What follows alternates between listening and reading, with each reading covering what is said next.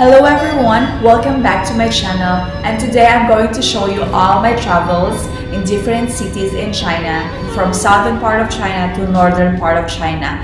And you're also going to learn some basic words we commonly use in talking to locals, going to transportation, going to restaurants. Okay, first word before we start is 早上好. 早上好 is good morning. So our first destination, check this out. First destination is Shanghai, the Bund, the most popular tourist spot in Shanghai. I've been in Shanghai a million times. So as you notice, the evolution of me. I think the best title of this video is the evolution of Li Fei. So you can see my travels in Shanghai and the recommended hotels.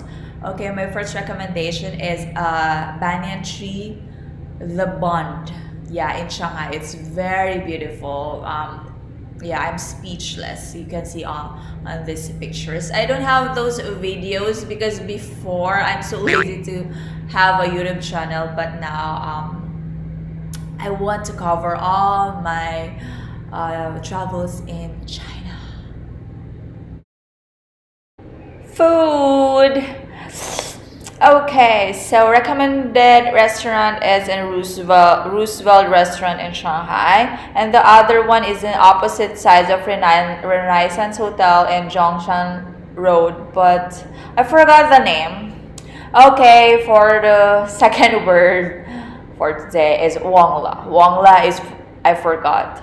So you can find this one opposite side of Renaissance Hotel Road in Zhongshan Road. Destination in China is Zhangjiajie. So here in this picture is the Avatar. So where Avatar made their movie is in Zhangjiajie. So let's explore Zhangjiajie. Now we are inside the Bailong elevator. It's a glass elevator built, and it is the highest and heaviest outdoor elevator in the world based to the Guinness World of Records. So now it will drop down. Ready? 1, 2, 3. Oh my god! Experience from Zhangjiajie. The first one is during winter, this picture, and the other one is during summer. Look, it's in the river, Feichang Pialia. In English, Feichang Pialia is like very beautiful.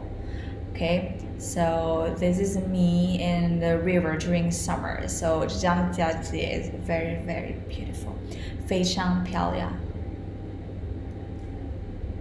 During my travel in Zhangjiajie, I met this girl. She is a tourist guide, because at that time it was school vacation, so there's a lot of students. So there's a long queue. So he helped me to be faster in lane. So her name is Amy. Okay, and on my next picture, this is the longest cable car going to Tianmen Mountain. This is the longest cable car in the world. So this is really good experience. I've been inside the car for I think 1 hour, if I'm not mistaken. So yeah, I recommended to go in Zhangjiajie. And then there's also the popular glass bridge in there. Because the last time I went there it's winter, so the glass bridge is closed. But it's really fun to go there if the student is in school, not vacation. So because if you go to China, you only tell yourself people. Everywhere is people. This was my picture during winter in Zhangjiajie. I was in the Sky Path. It's a cliffside path of Zhangjiajie, the world's famous glass corridor. but the glass bridge is closed that time because it's winter. So here are all my pictures during that time.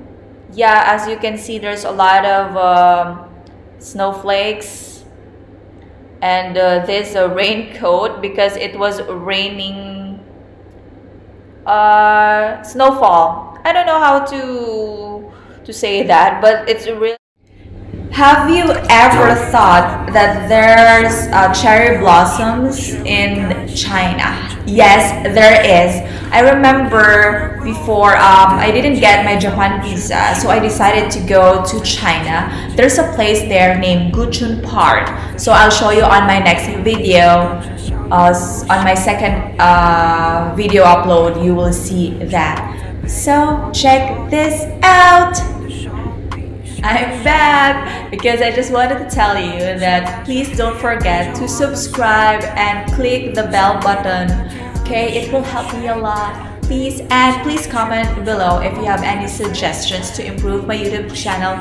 Just stay tuned, guys, because I have lots of videos and photos in different places in China, so that I want to share with you guys. I hope you subscribe and stay tuned with my channel. See you soon. Bye.